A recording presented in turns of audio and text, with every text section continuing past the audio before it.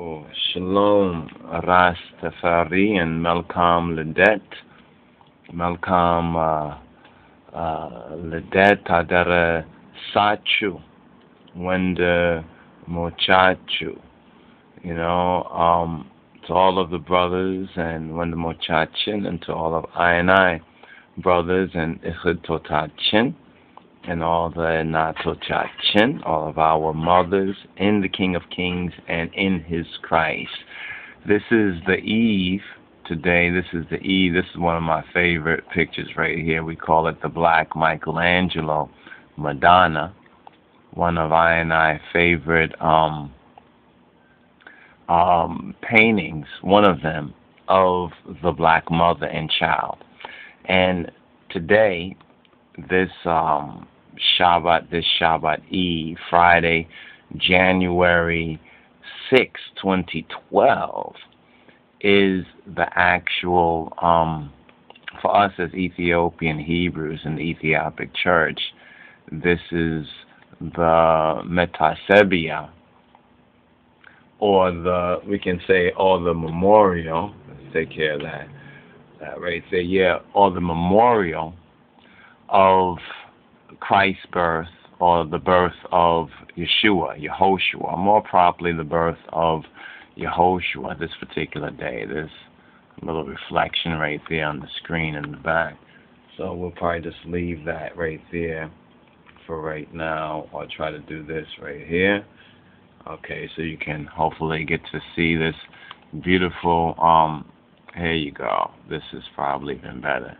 So you can get to see this beautiful image. Now this image, the artist of this particular image, we say a Black Michelangelo, but in order to ascribe to the artist, the particular artist who this is, let's just see if we have, we apologize if we don't have that information. Okay, that's Tim Ashkar.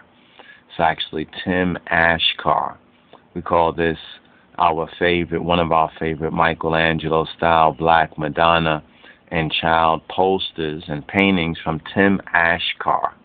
And let's bring that up. Now we have, as you already know, there are other more traditional imagery.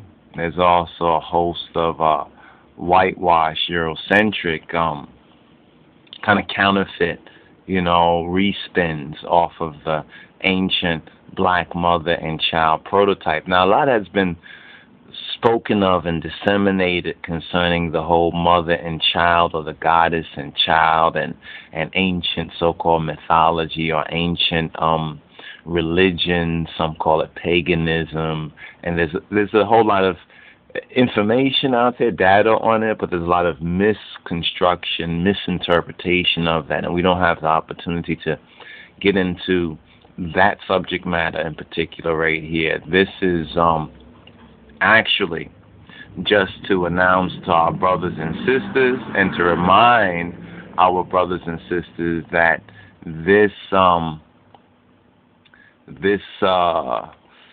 Ethiopian Christmas, this lidet to YESUS, or lidet to Christos, or some would say lidet to YESUS Christos. More correctly, it's a lidet to YESUS. It's the birth of Yeshua or Yehoshua. Now, this is also a Torah portion, a sabbatical. This is a Sabbath. This is Friday, the 6th of 2012. So the Shabbat day. Actually, this whole time from even to even, and now it's about even time over here in this northeast region of America, or Mystery Babylon, where we're at right now. So it's the evening time right now. This is why we say Shabbat Shalom, Senbet Salam, as well as there's a Torah portion for us, and we'll probably go into a little bit more of a teaching on that. But what we found to be interesting, and we're still seeking to kind of compile this data and information together, but because time is of the essence, and the timing, since this is both the Sabbath time as well as it is the eve of the Metasebia, or the memorial of the birth of Christ. And for us as Ethiopic Christians or Christian, as elect Rastafari, as for the Orthodox and Orthodox Christina, Orthodox Christianity as well, or among Orthodox Christians, and in particular for us as once lost but now found Beta Israel. This is an important reflection. But why is it important, and what's the real connection with the 7th of January and LIDETE? So we want to call this a MELKAM LIDETE, Ethiopic Christmas, as well as a Rastafari reflection. But we wanted to have ones and ones recognize this particular painting here. And some of the Michelangelo and the Da Vinci, it's interesting because we looked over some sketches, and it seems as though part of the real Da Vinci Code, or part of the real conspiracy, is the fact that both Christ and his mother are black. That's or Afro-Shemitic, or are, we can say, similar to the East African or Ethiopian, to put it simply and more directly. This is something we find in the All in the Family episode from the 1970s, where Archie Bunker and the brother of, I think, George Jefferson are having a discussion about God being black and Jesus being black, or an Ethiopian is how racially and nationally has been defined. Now, we know that Ethiopia is in the Bible. Ethiopia is one of the earliest and first most identifiable places on earth that are mentioned in the Hebrew Bible, and there are prophetic statements concerning Ethiopia, like Psalm 68:31, speaking that princes shall come out of Egypt, Ethiopia shall stretch forth her hands to God. Now, at this particular point in our sabbatical reading and feeding, brothers and sisters, and this is now, we're moving to the Sabbath, or the Torah portion, reading and feeding, that you will see as Vayehe, or improperly it might be read or misconstrued. Let's bring this up in our Torah portion booklet. Now, Vayegash was last week. Vayegash was last week. Now, we also have the Ethiopic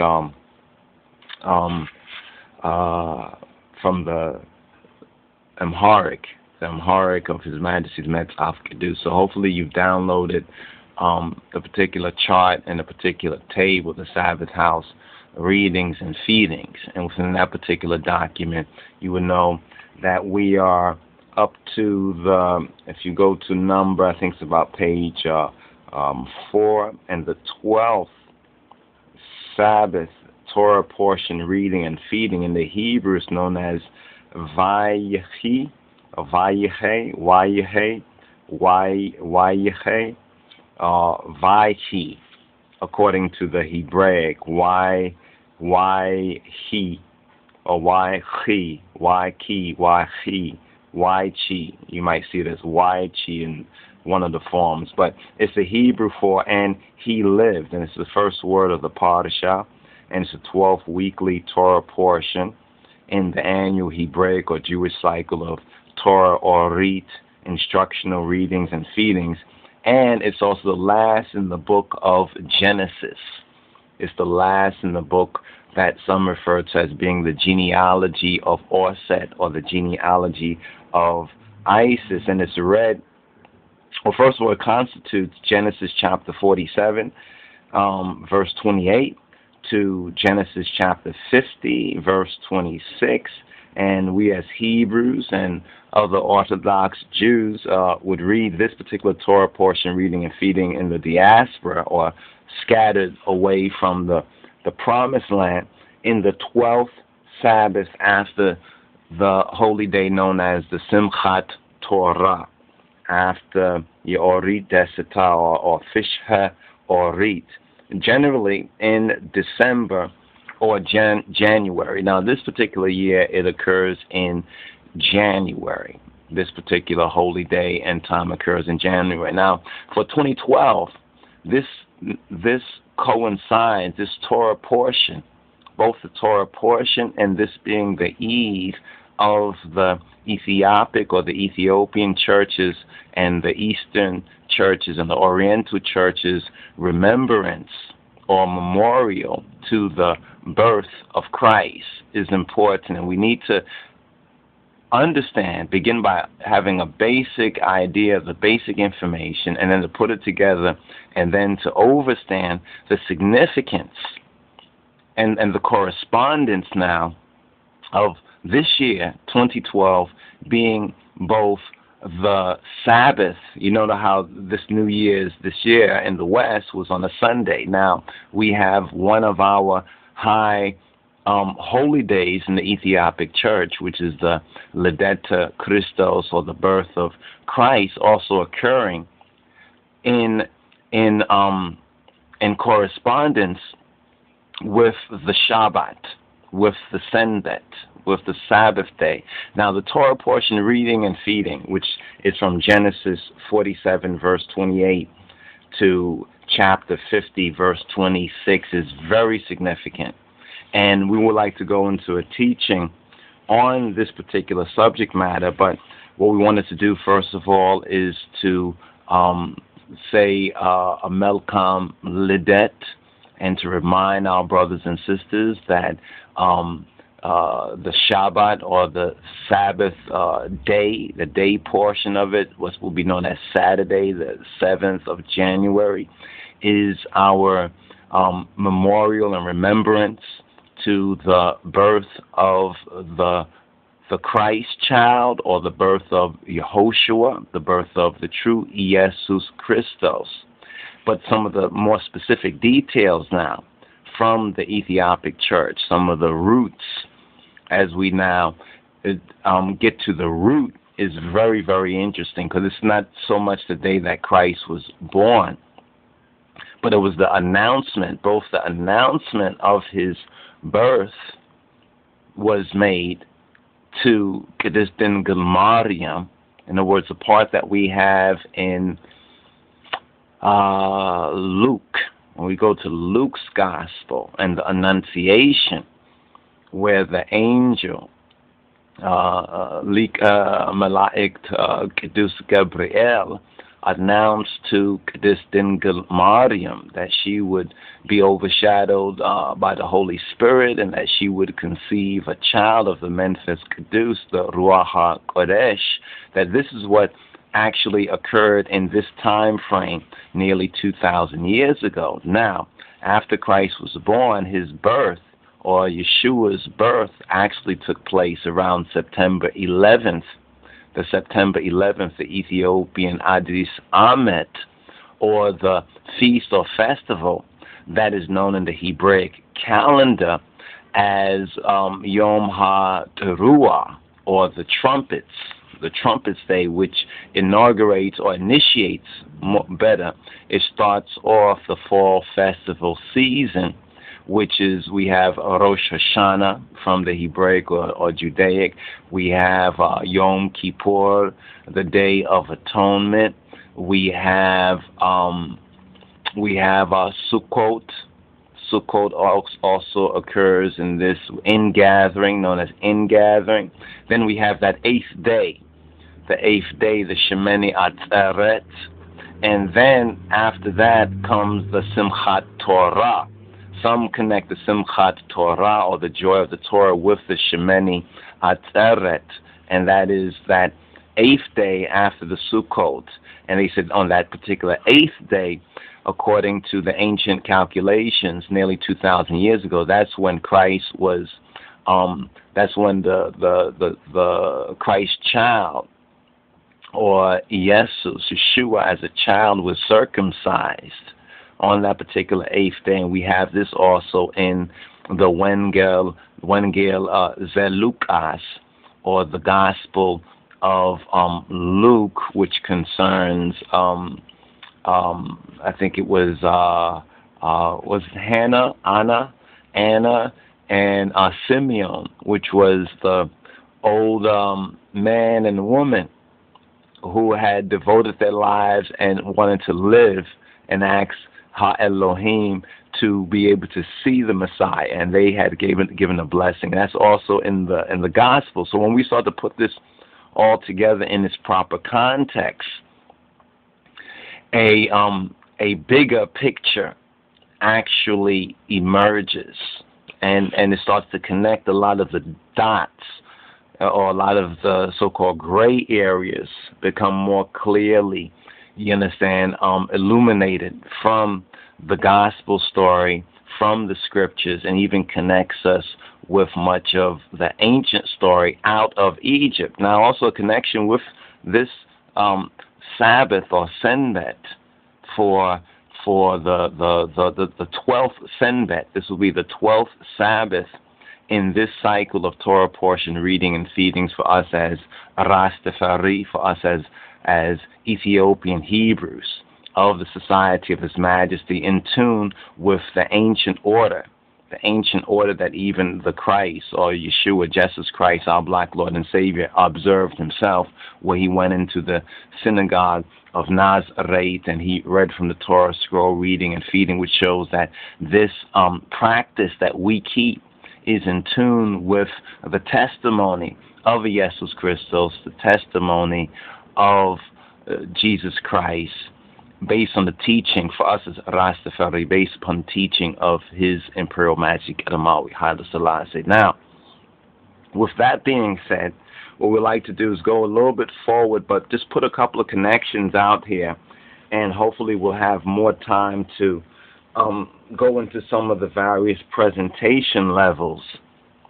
and to bring some of the additional evidence that we have to really put together some of the key and significant points concerning both the birth of Christ the birth of Yeshua, YESUS, known as the Christ, YESUS, Nazaretu YESUS, or YESUS of Nazareth, or YESUS the Netzer, the branch, as well as to connect the ancient astrology or astronomy, and then to have that now, the actual evidence of that, which is still sealed up in the heavens. I mean, we can go back to 2,000 years ago and see the position of different stars, therefore putting together the biblical story and understand the astrotheological significance as well as the racial significance of Christ, YESUS,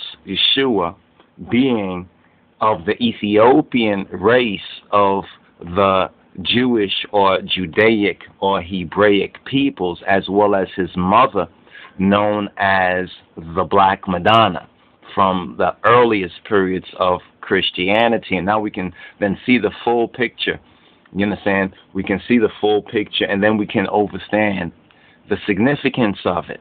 And then what we're living begins to really make sense, and what we're experiencing now really begins to make sense, and the scriptures now becomes more opened.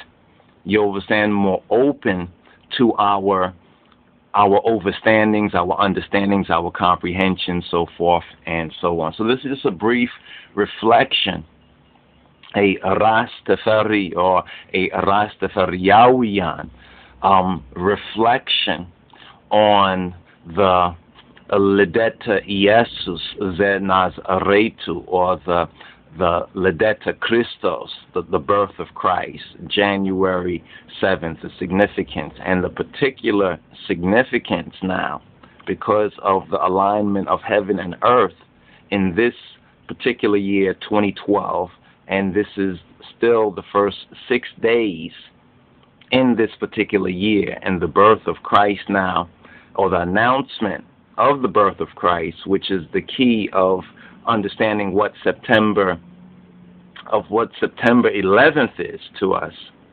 as well as understanding that if we count 9 months from the announcement by the angel Gabriel to the virgin or the maiden, the Dingel Maryam, on January 7th, and now we're using January in the Western interpretation, but we can go back to the Hebrew, we can go back to the Ethiopic, the calculation, the counting of time. We can also look at the astral and the heavenly positions of God's calendar, looking at the stars and looking at the particular different constellations, and we know how they were interpreted in ancient times, even as far so-called back in antiquity as ancient Egypt.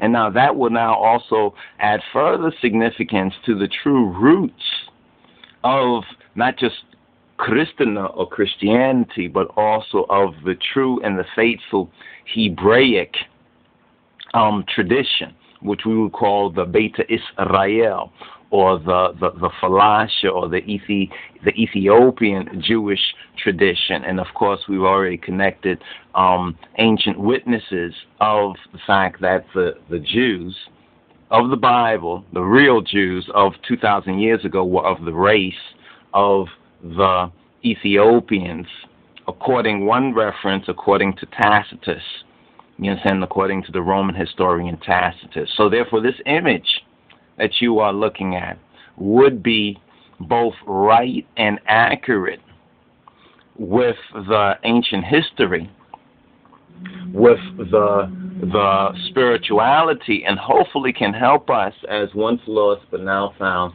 Beta Israel to renew and restore the half of our the half that we've lost, but restore that half of our mind, that half of our own psyche, restore our souls. In other words, this is how Adonai, this is how the true Lord, our black Lord, helps us to restore our souls in spirit and in truth. So once again, MELKAM LIDETE, Adarasachu, brothers and sisters. Shalom, Rastafari. Stay tuned, Yah willing, much more to come.